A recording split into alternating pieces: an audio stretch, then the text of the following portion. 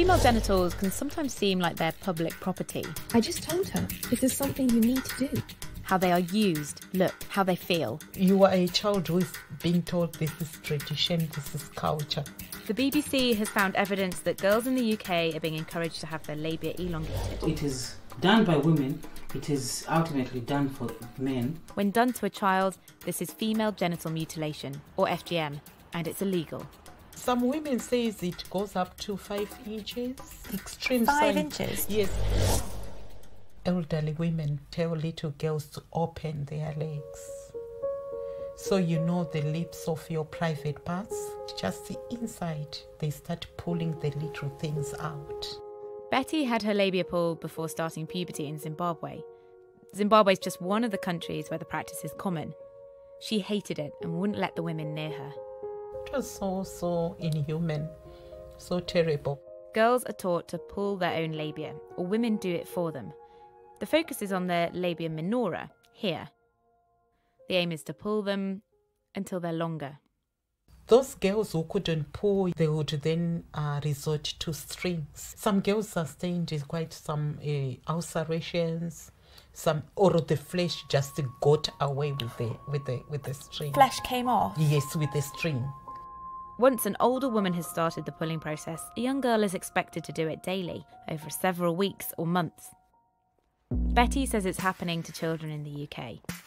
It's a secretive topic and practice, but we've tracked down a mother who tried to persuade her 12-year-old daughter to do it.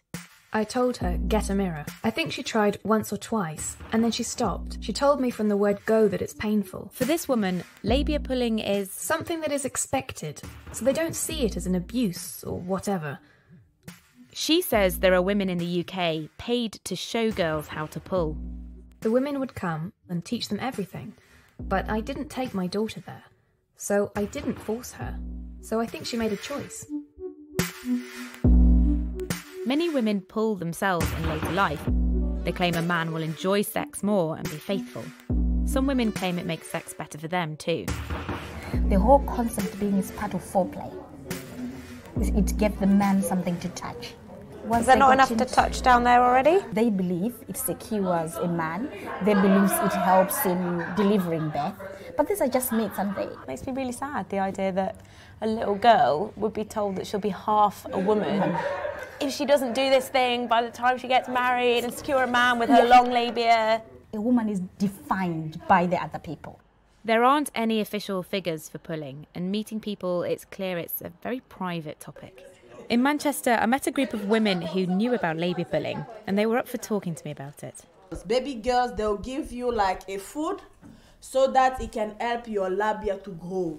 Yeah. By eating a food? Yeah. That's not possible. It's possible. No. She does it here. I do that for my daughter.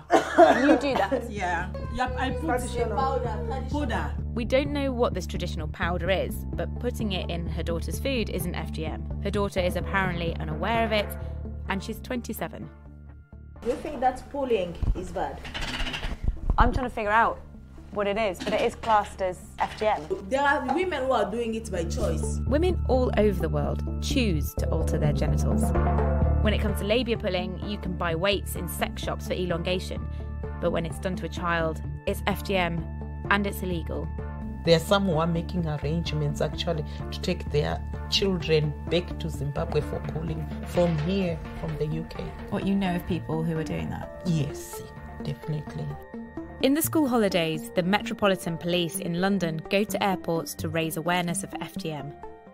It's a key time for British girls to be taken to countries where types of FGM are legal. What we need you to appreciate that in the UK it's against the law. Labia stretching is definitely on our radar. We are fully aware that there's different forms of FGM. They still fall under the FGM legislation. This woman doesn't agree with pulling, but can see why other parents might. They did do it because they know it's good for them, for the husband to stay with her. Because everyone wants to have a peaceful home, you understand? But you can argue you can have a peaceful home without longer labia. No? If she wants to do it, then go ahead. Yeah. In the UK, there have been no convictions for any type of FGM. Something that's culture is culture. It's something which we're made to do without a choice.